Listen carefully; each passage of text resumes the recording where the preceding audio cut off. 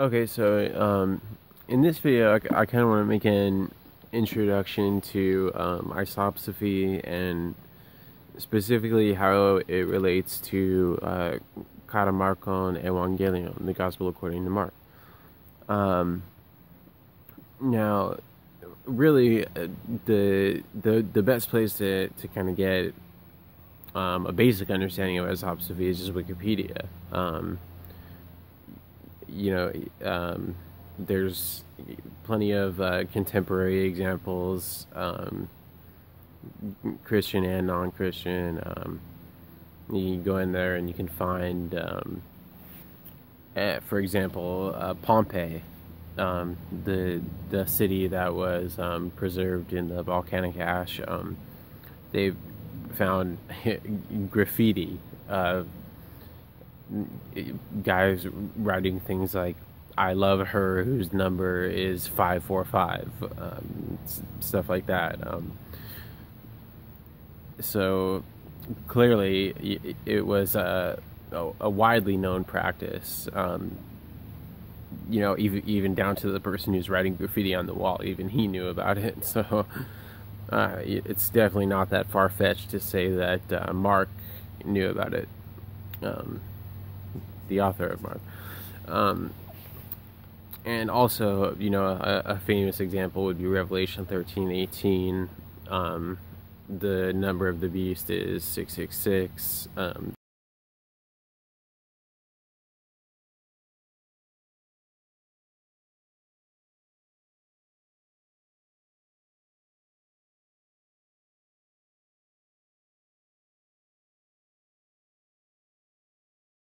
That's another clear reference to isopsephy, and actually, in that verse where he says, the one who has understanding, let him count the number of the beast. The Greek word that's translated as let him count is actually psephisato, which is etymologically related to isopsephy. It has the same root.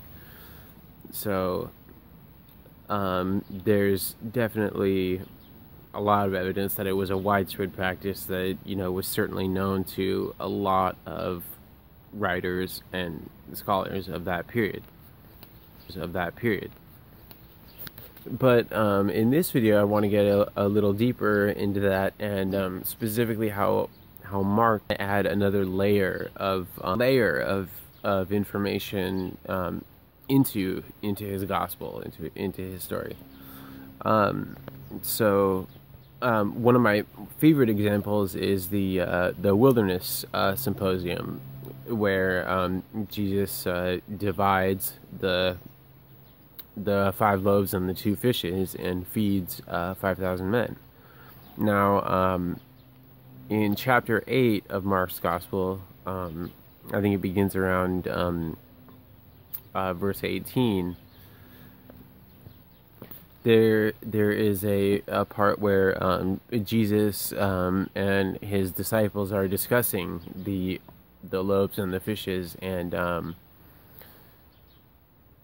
here Mark gives us a long string of numbers, and talking about the number of loaves that were distributed, and then the disciples go and collect a number of baskets, and it even talks about how many fragments of bread were left over. So basically, he gives us a long string of about 6 numbers.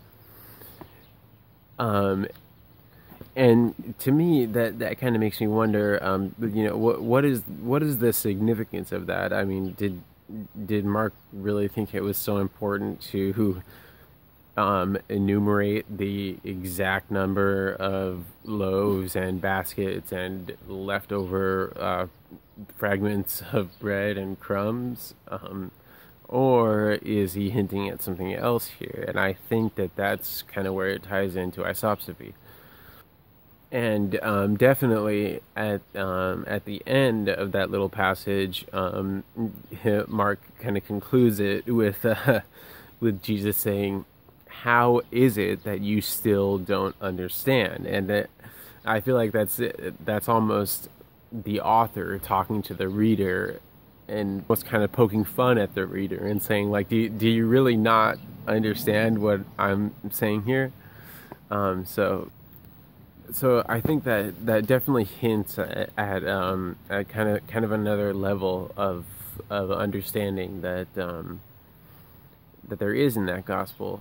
You know, to kind of put that in a wider perspective, you know, we know that you know, Christianity and the Gospels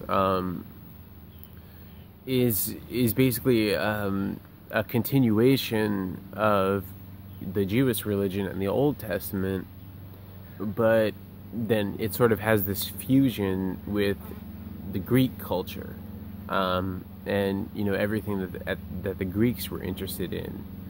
And of course, you know, I'm sure you know that the New Testament was written in Greek, whereas the Old Testament was written in Hebrew. So you kind of have a blending of these two cultures there, and the one thing that the Greeks were definitely interested in was number puzzles, and things like that. And like I mentioned in the beginning, you know, this was widely known. It was known all the way down to the graffiti artists at Pompeii. But beyond that, you know, you have Pythagoras, the Pythagorean theorem. The Greeks were extremely interested in mathematics, numbers, geometry, or riddles, things like that. And so I think that kind of definitely shows up in the New Testament. And you know, the 666 example in Revelation is pretty much indisputable. I mean, you can go on Wikipedia, and you know, the academic consensus is that it is Isopsephy. You know, they might tell you that it refers to Nero or something. I'm not sure if that's true or not, but in any case, I don't think that 666 is the only instance of Isopsephy in the New Testament. I think that there is a lot more, and you know, the loaves and fishes is just one example. So that's kind of it. You know, maybe I'll make some further videos and you know, provide some more examples, and I don't know, maybe we can figure out what the solution to that riddle is. But yeah, that's it for now. So anyway, thanks for watching. Take care. Bye.